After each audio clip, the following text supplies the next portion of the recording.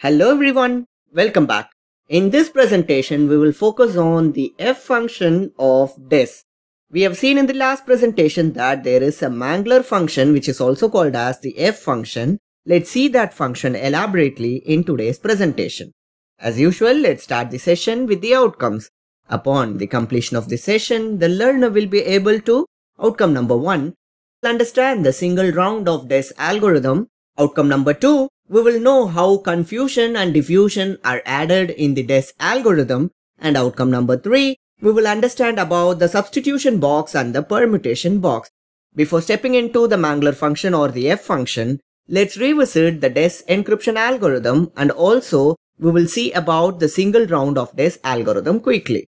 We know this is the DES encryption algorithm where it is going to take a 64-bit plain text and it's going to convert it into 64-bit ciphertext. And this 64-bit plain text is given to the initial permutation, and the output of this initial permutation function is going to be 64 bits, and these 64 bits are going to be sent to round 1, round 2 up to round 16, and for each round we are going to take a 48-bit round key, where this 48-bit round key is generated from the 56-bit key length. After round 16 processes the data, it gives a 64-bit output, and this output is then fed to a 32-bit swap function. So the left hand side 32 bits and the right hand side 32 bits are swapped, and the 64 bits that we get from the 32-bit swap function is then given to the inverse initial permutation function, and the output of this function is the 64-bit ciphertext. Now what happens in every round? The 64 bits which is sent, there is a left hand side part and there is the right hand side part, and please focus on this now. The right hand side part is of 32 bits. It is first expanded, and the 32 bits are expanded to 48 bits, and the round key is received from the key scheduling algorithm, and the output of the expansion permutation and the round key is XORed, and the result will be 48 bits, and these 48 bits are then given to the S box, which is the substitution function, and the result of this is going to be the reduction in the number of bits. So 48 bits are reduced to 32 bits, and these 32 bits are then given to the P box, which is the permutation box or the transposition box, where only the position of the bits are changed. So this is what exactly happens in this Mangler function, which is also called as the f function. And please note, this Mangler function is operating on the right hand side 32 bits. What are all the operations that is being carried out here? The expansion permutation, the XOR operation, the S box, and the P box. I repeat, but with a different diagram. So what are all the operations that are being carried out? The operations are being carried out on the right hand side 32 bits. So the right hand side 32 bits, the expansion function, the XOR operation, the S box, and the P box. So this is what actually happening in the Mangler function. So let's first focus on the expansion permutation. What is this expansion permutation? It's clear that the 32 bits that is fed into the expansion permutation function is converted into 48 bits. So the input to this expansion table is 32 bits, and the output from this expansion table is of 48 bits. How these 32 bits are converted into 48 bits? Actually, they are expanded. Let's assume these are the 32 bits that we have. These 32 bits are these 32 bits, the right hand side 32 bits. So what happens? These 32 bits have to be expanded, right? So just see the color combination that I have used. So these bits are placed here. So 4, 18, 12, 16, 20, 24 and 28 are placed here, and the remaining 32 is placed here. So this is originally 32 bits, then we added 8 bits to it. So it becomes 40 bits for now, right? Still we need another 8 more bits. So what I am doing? I am just taking these 7 bits and placing it here, and I am taking this bit and placing it here. So we have added one more 8 bits. So obviously 32 bits plus 8, so we get 48 bits now. So this expansion permutation is actually performed by the expansion permutation function. So it takes 32-bit input and converts this into 48 bits. This is how the expansion takes place. So we are done with this part. It's clear that 48 bits is the output of this expansion function. Then what happens? The simple XOR operation with the round key, isn't it? So this operation is quite straightforward. 48-bit output from the expansion table is XORed with the 48-bit round key, and obviously we'll be getting 48 bits. That is what we have seen in this diagram. The 32-bit input from the right hand side portion is given to the expansion permutation function. It converts this 32 into 48. Then it is added with the round key. Now we get another 48 bits. These 48 bits is now given to the S box, isn't it? So after XOR, these 48 bits are given to the S box. Just see how many S boxes are there. 1, 2, 3, 4, 5, 6, 7, 8 S boxes are there. So what is the input to this entire S box? It's a 48-bit input, isn't it? How many S boxes?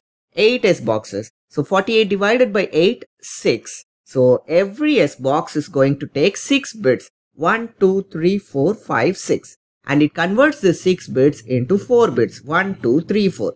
So the 48-bit output of the XOR operation is given as an input to the 8 X boxes. And these 8 X boxes takes 6 bits each. A total of 48 bits. So these 48 bits are then converted into 32 bits. So the output of every S box is going to be 4 bits. So 4 into 8 S boxes. So we get 32 bits. How it is actually happening? Let's take there are 48 bits now after performing the XOR operation. Now these 48 bits will be obviously having the first 6 bits, right? So let's focus on the first 6 bits of the 48 bits. Let's assume the first 6 bits are 10, 10, 10. Now these 6 bits are converted into 0, 1, 1, 0. See how many bits are given to S box 1? The first 6 bits of the 48 bits. So 1, 2, 3, 4, 5, 6. Now what's the output? 1, 2, 3, 4. Likewise, the next 6 bits are given to S2. The next 6 bits are given to S3. It continues and the last 6 bits are given to S8. So every S box is going to convert the 6-bit input into a 4-bit output. How it is actually happening? Let's see that now elaborately. So this is what an example S box 1. So this is the substitution box 1. If you see here, this is from 0 to 15 and this is from 0 to 3. And I have represented the numbers in binaries. So this is the binary representation of 0. This is the binary representation of 1, 2, 3 up to 15. This is the binary representation of 0. This is for 1 and this is for 3. Now let's see the previous diagram. What is the input given to S box 1? 10, 10, 10. And what's the output? 0, 1, 1, 0. So let's see how it actually works. So the input is given to S box 1 is 10, 10, 10. And what is the output we got? It's 6.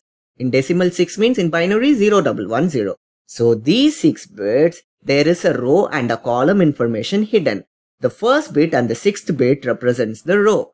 So in this example, we have taken 10, 10, 10. So this is the first bit and this is the 6th bit.